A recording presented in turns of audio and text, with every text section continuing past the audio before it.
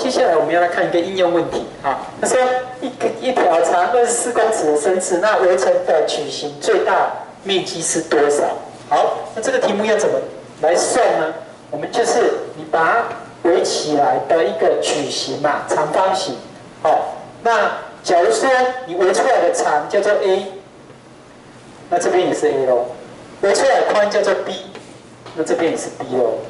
那你就可以知道说，这个2倍的 A 加 B， 或者说2个 A 加2个 B 意思一样，就是整个绳长就是24米。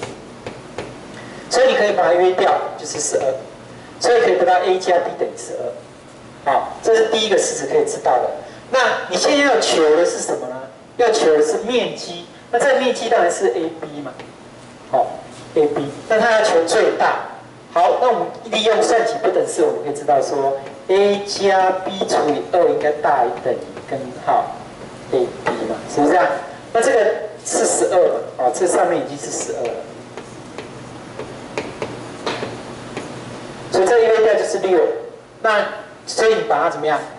两边平方就会得到36，就大于等于 AB， 所以 AB 的最大值就是36，所以 maxima 就等于36。好，看看这两个问题，这一个简单的应用。